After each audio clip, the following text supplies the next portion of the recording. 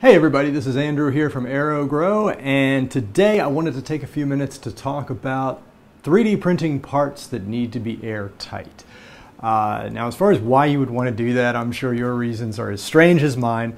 In the case of why I needed to do that, it was for this piece you see in front of you here. This originally was just meant to be a PVC base that held the 5-gallon bucket for the Aero-Gro system, and then there's a piece that extends up from here that's used to hold the control panel for the Aero-Gro system. And originally that's all it was meant to do, but then I got to thinking, instead of hooking up a metal tank right here on the Aero-Gro system, why not just turn this PVC piping network into an air storage device, right? It's already there. All I would have to do is seal off a piece of it and then hook some valves or, a control valve onto it, and an air inlet and a drain cock and so forth. All the things you typically have on a tank for an air compressor would just need to be built into this piece here, this one section, and then I'd have a great little air compressor without the need for an external metal tank, right? Perfect. The only problem was I needed to create an airtight loop here that was separate from this piece here that the wheels are attached to, because the wheels have to go onto an axle. The axle goes through the PVC piping through a series of 3D printed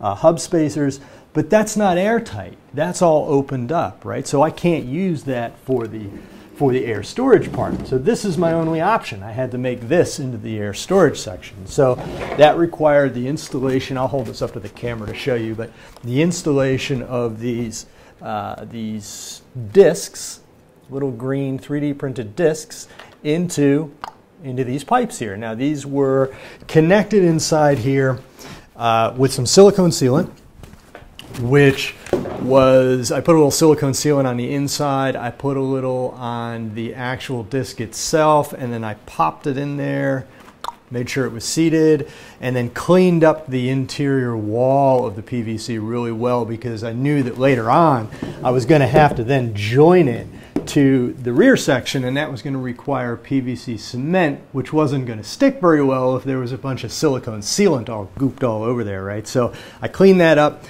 Today I'm going to be actually cementing this one, but I didn't want to do that until I had a chance to show you the inside of it. So what do I do in order to get airtight parts? Well, first step is you need to sort of err on the side of over extrusion if you're looking for air tightness. So the first step to that is make sure that all your other settings are good. You've done a lot of baselining. You know that your extrusion is correct. It's 100%.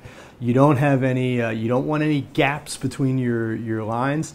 That's under extrusion. And what we're going for here is we really need to avoid under extrusion, and if we can, over extrude by just a little bit, just to kind of ensure that you have that extra plastic that'll seal with itself and its neighboring plastic to create that airtight seal that we're looking for.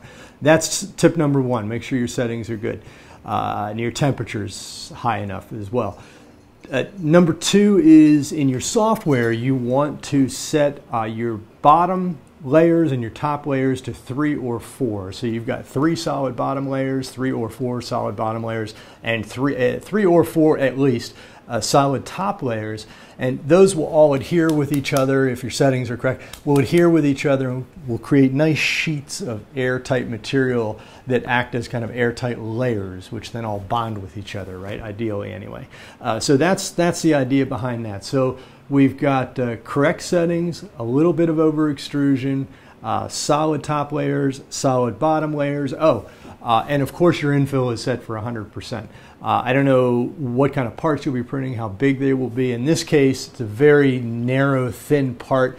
If I have 4 solid layers on the bottom and 4 at the top, I can only have probably a few more layers in between there. I can't recall right offhand how many there are in this piece, but basically this is all solid top and bottom layers. Your part may be different than that, but you want to make sure it's set for 100%. The other thing I can tell you is you want to test it, obviously. Once you have your first prototype part, pop it into something that's not going to be permanent. Do a leak down test on it. We can talk about leak down tests in another video if you want. Let me know in the comments. And then once you've got the settings right, you can just go and make as many of these as you want, perfect your process, and away you go. So, hey buddy. So I've got my experts here on 3D printing. They're all about to help me with the next one and creating the next video. So thanks for watching. Don't forget to like and subscribe. Leave your comments below. Let me know what you are airtight printing and any issues you may